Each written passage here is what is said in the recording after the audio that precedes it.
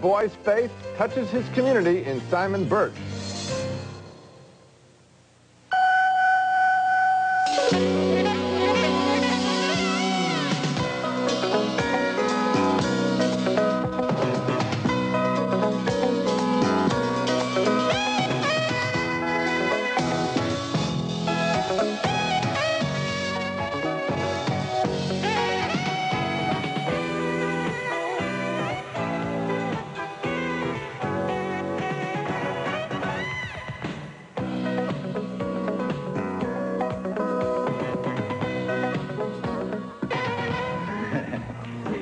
Worm and I fall into our old rhythm like Clyde Frazier and Pearl Monroe.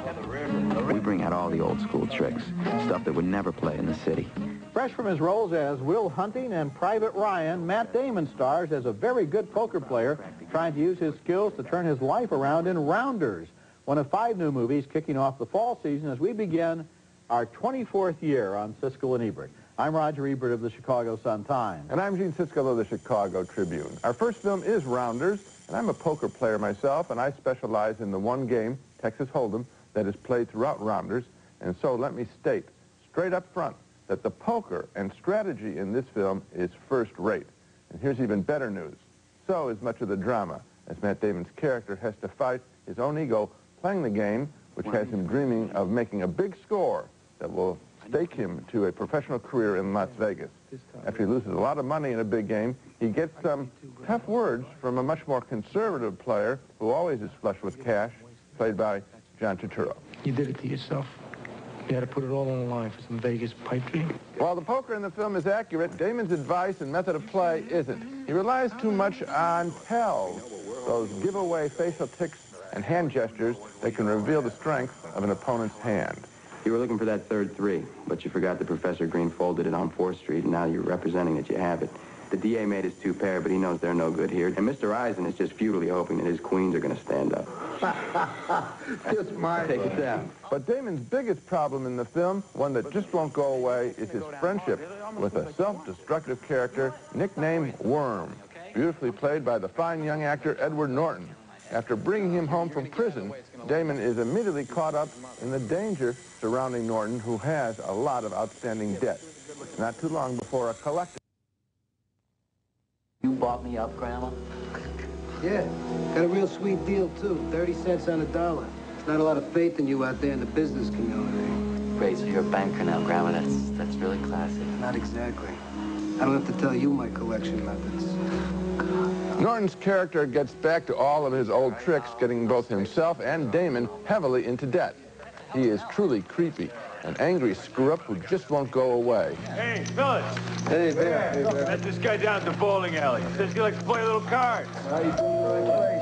How you doing? You know what, Osborne? This guy's name is Mike. Mike, how are you? Hey, Les Mark there. Peter, how are you? So, what are you guys playing? I don't think Rounders is anything more than just a couple of good character studies. That's no mean achievement, though.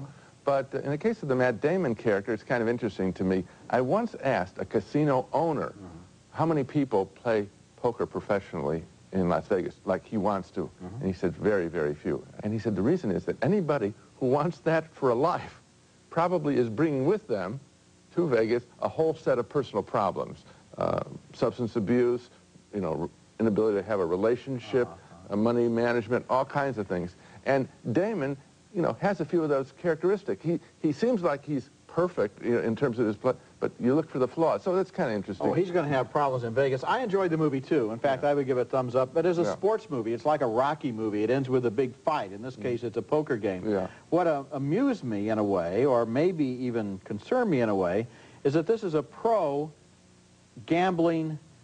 as a compulsion movie.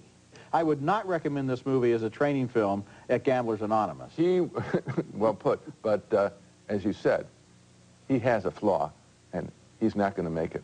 It isn't just the bad penny that keeps turning up, you know, the Edward Norton character. The bad penny is inside. You got it. He's one himself. But yet at the same time, it's an entertaining movie as long as you don't take it very seriously as career guidance. Oh, that's good. I never occurred to me. Okay, next movie. And our next movie is a delightful and visually breathtaking animated feature named Kiki's Delivery Service. It's the work of Hayao Miyazaki, whose cartoons have outgrossed Disney features in Japan and whose entire output has been purchased by Disney for release in this country. I love Miyazaki's work. I admire its visual grace and beauty, and I love the way it identifies with its young heroes and heroines who are more like ordinary kids than mythical superheroes. There's one thing not ordinary about Kiki, however. She's a young witch in training, and when she reaches her teenage years, she sets off with her pet cat, Gigi, to find a new town in which to practice witchcraft. The movie has been lovingly dubbed by Disney with an American cast, including Kirsten Dunst as Kiki and the late Phil Hartman as Gigi, her cat. Gigi, climb up and turn on the radio. I don't think I can handle it. Can you do it? Oh, great. Now I'm suddenly the flight attendant. In a new town, Kiki gets a job as a delivery girl for a pregnant baker named Osono, an Earth Mother voiced by Tress MacNeille. Oh, my goodness! Oh. Kiki makes a pal, a young boy named Tombo, who goes on a dirigible ride and gets in a lot of trouble. Kiki! The animation of Miyazaki is only now becoming familiar in this country, but he's the equal, I think, of the Disney animators at their best. In the pipeline is Miyazaki's Princess Mononoke, which until Titanic was the highest-grossing film in Japanese history. Kiki's delivery service is direct-to-video. It's in stores right now, and I loved it. I enjoyed it very much, too, Roger. It has a different visual style Yes, it does. than the classic Disney animators, and so that's one thing that catches your eye. But the story, I mean, Kiki is really almost on a conveyor belt through this story. And I was fascinated by someone who followed her raptly, never looked away. My 3-year-old son. Yeah. Now, that amazed me. He happens to, his favorite things are monster truck rallies and that kind of stuff, you know what I mean? He's a real boy. He liked this gentle story about a girl walking, you know, through, I mean, there's exciting sequences, and they're well animated, but not a word from him. And this kid likes action. It's surprising that there is a narrative here, and kids hook into it. Right. Coming up later, Alan Arkin stars as a down-and-out dad moving his family around the slums of Beverly Hills. Wake up. We're moving. Again? We just got here. And coming up next, Ashley Judd and Oliver Platt befriend a remarkable boy named Simon Birch. Oh, this is the night. It's a beautiful night, and we call it a bella notte. It's the heartwarming Disney classic that's brought people together for generations, on video for the first time in a decade. Walt Disney's masterpiece, Lady and the Tramp, on video Tuesday, September 15th. Fall in love all over again. Quit hogging the cashews. I'm not. R2. I'm not. R2. I'm not. Animal. It's a cat. It's a beaver. It's a brown cat. It's a beaver. I think it's a marmot. That was a beaver. Are beavers nice? Yes. Look at him. There he is. Oh, yeah. He looked at me. I'm going to give him He's a nut. cute, isn't he? No. Beavers don't like nuts. I've never seen a beaver eat a nut. I've never seen a beaver. Everyone loves Planters nuts. Fresh roasted taste, and they're cholesterol-free. Oh, he's good. He's very good. Planters, relax, go nuts. Think that'll fit in the van? The world's greatest furniture sale is coming to an end. Every single item in Casey Fine Furniture's $9 million inventory is on sale. And to make sure this is the greatest furniture sale you've ever seen, take your choice of no payments until January 2000, interest-free. Or use your cash and save an extra 7%. It's the world's greatest furniture sale. And it's only at Casey Fine Furniture. Come in early. You don't have to be a morning person to love breakfast. At IHOP, you can be a noontime or a nighttime person, too. Take IHOP's tempting Very Berry breakfast. 2 fluffy pancakes with luscious strawberries and creamy whipped topping, and a generous helping of tangy blueberry topping in the middle. With 2 eggs, bacon or sausages, and hash browns, they say Very Berry is very hard to resist. Good thing you can enjoy it for just $3.99. And it's ready whatever time of day is best for you. Anytime's a good time for breakfast at IHOP.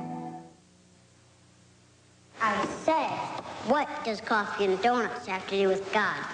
They're merely refreshments so people can socialize and discuss the upcoming activities. Whoever said that church needs a continental breakfast? Simon? An independent thinking boy, a dwarf named Simon, interrupts a church service, and that's just one example of how he impacts his community, his family, and friends in Simon Birch. To my mind, one of the year's best and certainly most thoughtful and emotional movies, It's suggested by a character in the beloved John Irving novel, A Prayer for Owen Meany, and both book and film have a spirituality absent in so much of today's popular entertainment. Little Simon believes that each one of us is God's instrument, and he means it. And that kind of talk sets him apart even at Sunday school. The wonderful actress Ashley Judd, as the mother of his best friend, comes to Simon's defense. We can't have him talking that way. It frightens the other children. Oh, I think it's you it frightens, Miss Levy. What? Why would I be frightened of little Simon Birch? Because that child has more faith than you'll ever know. Ashley Judd is becoming one of those rare actors whose very presence in a film is a guarantee of quality. Joseph Mazzello plays Simon's best friend. You shouldn't talk about this hero stuff, Simon. Why not? Because it's weird. The other kids tease you enough as it is. I don't care. It's the truth. But you don't have any proof. I don't need proof. I have faith. 11-year-old Ian Michael Smith is completely effective, making his film debut as Little Simon. Jim Carrey plays the adult Joe, who in narration recalls the effects of Simon's spirituality. What faith I have, I owe to Simon Birch, a boy I grew up with in Gravestown, Maine. It is Simon that made me a believer. Simon Birch is more than gentle sermonizing. A singular event in the film challenges Simon's theories and is, by itself, an intensely dramatic interlude. That is a delicate balance, spiritual theories and action. But writer-director Mark Steven Johnson manages it superbly. I was shocked to learn that his main previous screen credits include writing the Grumpy Old Men movies. I guess God's plan for him was to ultimately bring A Prayer for Owen Meany to the screen. What a wonderful destiny.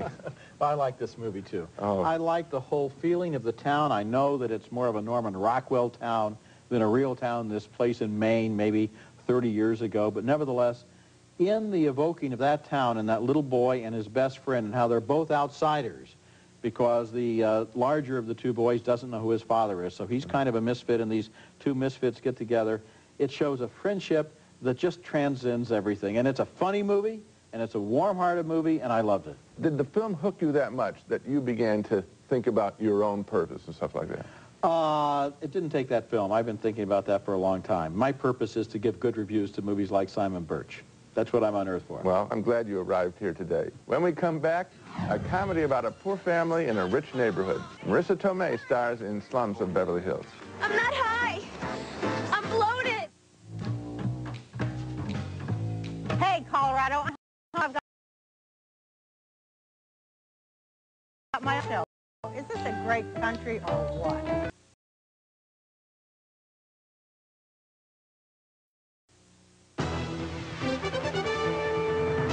This is a 7 News Doppler Max update. Good afternoon. I'm meteorologist Pam Dale. A few showers out there on 7 Doppler Max, most of them to the north. I'll have your complete 7-day forecast at 5. Channel 7 and Einstein Brothers Bagels could hand you the keys to an all-new 99 Oldsmobile Alero. Just go to your local Einstein Brothers Bagels and pick up an entry form. Then watch the premiere of ABC's Tuesday night comedies with Home Improvement, The Hughleys, Spin City, and Sports Night, premiering Tuesday, September 22nd on Channel 7. Start something new this fall. Did you ever notice unexpected expenses always seem to pop up at a bad time, like right between paydays? But Advance America can help with an instant advance on your next paycheck. If you're employed and have a checking account, you can get the money you need now instead of waiting around for weeks, so you can avoid bounced checks and costly bank charges. Advance America. Get the advance you need now. Call today, 1-888-68-CASH-NOW. So where's our new apartment this time? We're staying in Beverly Hills. It's just too early to show up is all. The Abramowitz family cruises through town in that clip from Slums of Beverly Hills, and the father, played by Alan Arkin, doesn't make much money as a car salesman, but he wants his kids to live in Beverly Hills because of the good schools. So they move from one dumpy apartment building to another, sometimes skipping out on the rent. The family includes a 15-year-old daughter, Vivian, whose generous development causes nightmares for her dad. Get your bag and put on your brassiere. can't wear a bra with it, Dad. It doesn't work. Well, you're hanging out of it. It's supposed to look like this. Everybody wears these. It's modern. Then there's a new arrival in the family, a cousin with a wild reputation. She's just out of rehab, played by Marissa Tomei. If you have anything for my nerves, Seconal, Demerol, Tuinol, Valium, Rita. The family's new neighbor is a brash know-it-all named Elliot, played by Kevin Corrigan. I'm in 4, your neighbor. I'm Jewish. I like the raffish survival tactics of the family in Slums of Beverly Hills, and I like the spunky performance by Natasha Lyonne as the teenage daughter, who has a funny way of saying exactly what she thinks and being quietly exasperated by her family's unpredictable lifestyle. But it's really Alan Arkin's picture, and he brings spirit and a certain poignancy to this single father who's trying to make ends meet. The picture's major flaw is a scene between Arkin and Tomei, which sticks out like a sore thumb. He makes a pass at her, and I didn't believe it, and it doesn't fit the tone of the rest of the film, which is really very sweet and funny. I agree down the line to the letter with you, because it is Arkin's movie, and what I liked about his character prior to that scene, which is a mistake, is he's a sweet guy. Well, you also know the territory that this film is describing. Yeah. There's a quirk in the real estate scheme out in L.A. where you can live technically outside the city limits, but you still get your mail in Beverly. Your address is still Beverly Hills. Yeah. It's all for show. It's a classic Hollywood situation, and he wants to stay on that, skirt that edge, because he needs to feel better about himself, either because he hasn't been able to put a career together. I think Arkin, who was 65, his character was 65 in the movie, probably thinks, gee, you know, as long as I decided to have this family so late in life, I'm going to do the best I can to get him into these good schools. Yeah. Good picture. Okay, next film. And our next film is called Digging to China, an emotional character study that has some similarities to Simon Birch in that it involves a friendship between outcasts. The central character is a 10-year-old girl who retreats into a fantasy life as a way of coping with an alcoholic mother and an overbearing, blatantly sexual older sister. The time is the 1960s, and the girl's name is Harriet. In her schoolyard, away from her family's rural motel, Harriet awaits the arrival of a UFO that she hopes will take her away, far away. People? Massachusetts. Got here. That's Evan Rachel Wood, quite memorable as Harriet. Her mother is played by Kathy Moriarty of Raging Bull fame some 18 years ago, and she is more combative than caring with Harriet. Harriet, where were you going today? On a vacation. I thought we agreed that you wouldn't run away anymore. I wasn't running away. I was just taking a vacation. Honey, children don't go on vacations without their mothers. Harriet's life takes a radical turn, not when a UFO shows up, but with the arrival of a mentally handicapped man who winds up staying at Harriet's family motel. Kevin Bacon, using all manner of facial tics, plays Ricky, a character we don't get to know that well in this picture. But he and Harriet do share a tender, well-written moment revolving around whether their relationship has hit a dead end.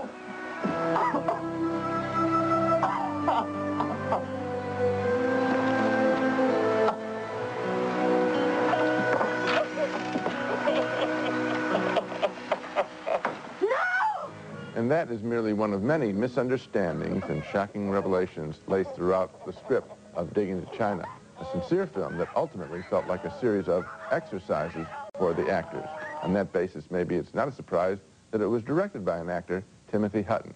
He can't be faulted. It's the script of Digging to China that is so consistently offbeat that it loses any beat. I totally agree with you. Here are some really interesting characters, potentially, especially those played by Kathy Moriarty and Mary Stuart Masterson. And I really found those performances to be convincing and true and deep, and I wanted it to be developed along a more human level. Instead, you get screenwriters punching it up. We don't need the UFO. We don't really need that kind of a Kevin Bacon character. We don't need the scene where she ties the helium balloons to a chair in order to fly away, you know, while the guy at the circus apparently doesn't notice that all of his balloons have been stolen. I mean, these false notes keep undermining the real relationships here, and at the end, for me, they sank the picture. Yeah, let it flow. Let the actors do their thing. Let them do it. When we come back, a tribute to the great Japanese director Akira Kurosawa, who died this week.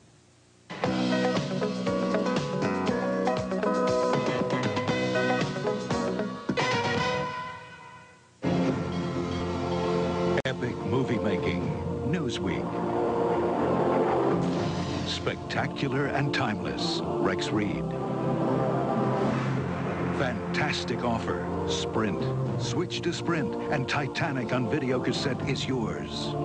Titanic, a classic tale you're free to watch anytime you want. Switch to the best long distance, and we'll give you a certificate for the best movie of the year. Call 1-800-PIN-DROP for details. When you give a solitaire, you say more. And you say it with more brilliance, more depth, more fire.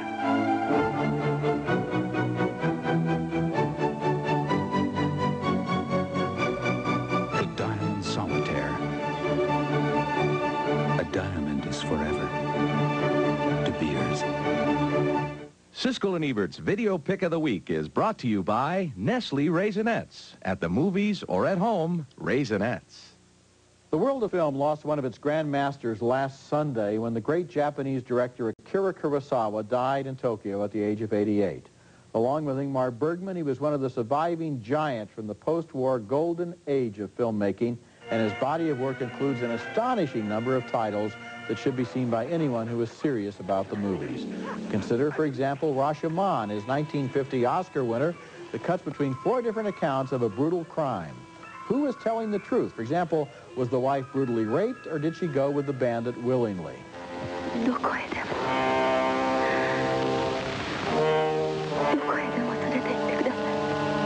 In 1952, Kurosawa made one of the greatest of all films, Akira, which starred Takashi Shimura as a dying bureaucrat who has spent his life in meaningless paper pushing and now vows to achieve one meaningful thing before he dies.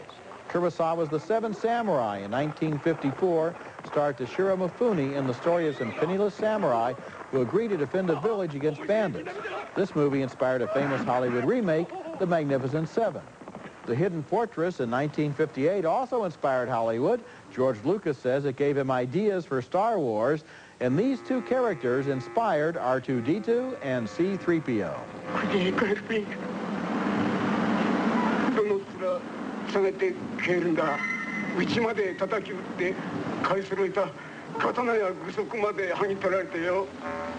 Kurosawa made 2 great epics near the end of his career that are astonishingly beautiful. One was Kagemusha in 1980, about a thief who was asked to impersonate a great warlord. And the other is Ron from 1985, a medieval retelling of Shakespeare's King Lear. All of those titles are available on tape and Laserdisc, and Ron is on DVD, and a lot of his other films are on tape, too. To look at Kurosawa's work is to understand how widely and deeply the cinema can reach. Kurosawa once said, "Take myself, subtract movies, and the remainder is 0." In that case, he'll live forever. Oh, well, he certainly will. Roger, I think in his career, he was often thought of, and maybe the public thinks of him as a master of staging spectacle. And I'm so glad that you emphasize the strength of Akira, because this man could direct the human story, the individual story, as well as he could do the epic. Yeah. He could do both, or he could do it all. He could do just about anything. Exactly. We'll be right back in a moment.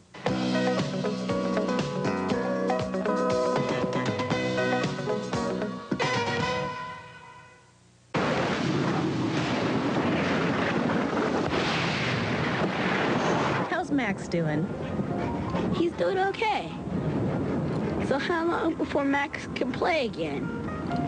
Well, the vet said Max will be back to his old self in a couple of days. Even the interior of the Chevy Blazer was designed to make you feel at ease. Chevy Blazer, a little security in an insecure world. Dad, aren't you forgetting something? Oh, right. 10-10-3-2-1. You were the one who told me we save over AT&T on every call if we dial 10-10-3-2-1, then 1, and then the number. I love when you listen to me. We even save 50% on calls over 20 minutes. That's right. You know, last month we were on the phone with your grandmother for a half an hour, and it cost less than $2. So I guess, Dad, the only thing you have to do is remember to dial 10-10-3-2-1 first. So remember... 10-10-3-2-1. I got it. I got it.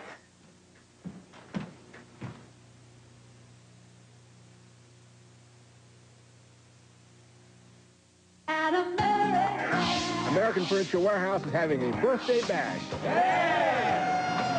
This handcrafted chestnut bedroom set features a queen-size bed with recessed panels and footed legs for just $8.99. The mirror and dresser are just $12.98. The Armoire has decorative end panels, a dovetail solid chestnut top, and is pre-wired for electrical and cable, just $10.97. Truly a beautiful collection with nature's signature on every piece. Second chances are rare. Life usually doesn't rewind. So when you get a chance to turn back time, grab it. Reach for Enamelon. Toothpaste technology so advanced, it helps undo the damage food does daily to enamel. Only Enamelon combines fluoride with liquid calcium to penetrate teeth, helping to rebuild enamel even stronger. Help undo the damage and rebuild enamel every day. Great tasting Enamelon, a second chance for your teeth. Take another look at the movies we reviewed on this week's show. 2 thumbs up for Rounders, starring Matt Damon and Edward Norton as gamblers who quickly get in over their heads. 2 thumbs up for Kiki's Delivery Service, a delightful animated feature new in video stores. 2 thumbs up, way up, for Simon Birch, starring newcomer Ian Michael Smith as a boy with unshakable faith. 2 thumbs up for Slums of Beverly Hills with Alan Arkin in a terrific performance. And finally, 2 thumbs down for Digging to China. And one more comment about Akira Kurosawa. We were both privileged, Roger, to see his last film, made in 1993, Matadayo, which means not yet. And this movie has never been picked up for distribution in the United States. I think it would be a great gift to everyone who loves Kurosawa if somebody were to pick that up and show it in this country, Matadayo. It's a gift to all filmgoers. It's a terrific picture. Remember, you can hear our reviews on the web at Siskel-Ebert.com, and that same website also lists all of the TV stations that carry our show. Next week, we'll be back with reviews of more new movies, including One True Thing, starring Meryl Streep, Renee Zellweger, and William Hurt, and also Rush Hour with Jackie Chan and Chris Tucker. Which one of y'all kicked me? That's next week, and until then, the balcony is closed.